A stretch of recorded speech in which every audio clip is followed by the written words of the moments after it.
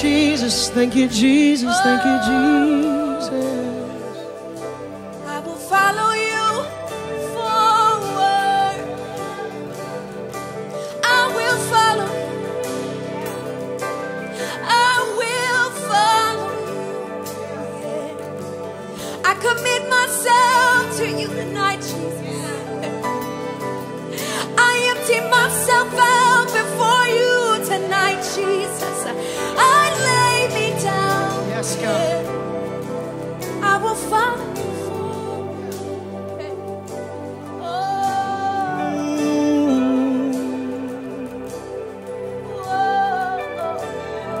Oh, what a picture, what a picture.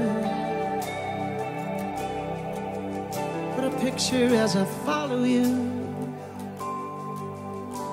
Your goodness and mercy are chasing me down. Your goodness and mercy are chasing me down. While I follow you, your goodness and mercy are chasing me down.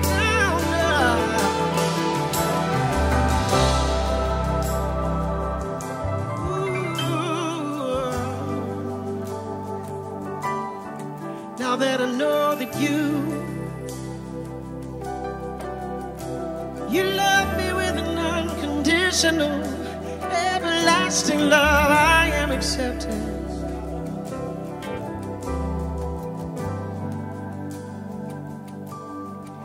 What kind of love is this? What kind of love is this that you would leave 99 perfectly healthy ones to find me in the dark? Amazing love, relentless love, it's a reckless love. Oh, amazing love, relentless love, it's a reckless love. I've said this before, there's something about His mercies are new every morning. And being a creative person, I'm also visual or just sensory, you know, so mercy to me has a smell. And if you're married, you know what it's like to like go to bed like a little bit cross with somebody or them to be cross with you, imagine. But you wake up in the morning to the smell of like bacon and eggs and biscuits and sofrito and you know, and you go, the first thing when that smell of the coffee and the baked goods and the pancakes and the waffles, and I'm getting hungry just talking about this, but it hits you and you realize, man, there's no way I deserve whatever she's cooking for me right now. And there's something about, baby, I love you. Last night was what it was. Here we are. Mercy is like that. That's mercy. God goes, hey, we got a fresh 24 today. Let's try again. The age of COVID we all been going through, some didn't wake up. And here we have woken up to the smell of the mercy of God.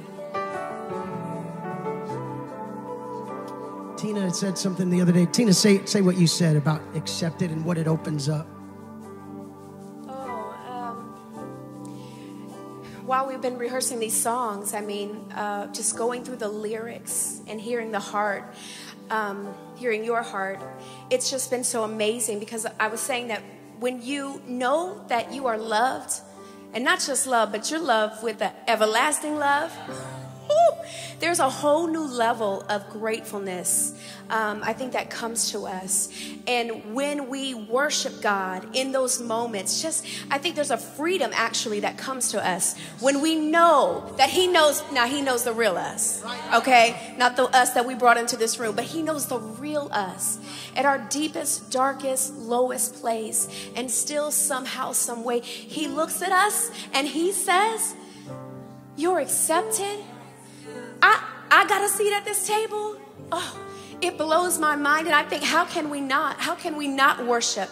How can we not just lay down in his presence and humble ourselves? How can we not give him everything, all the praise, all the glory that is due his name? Whew.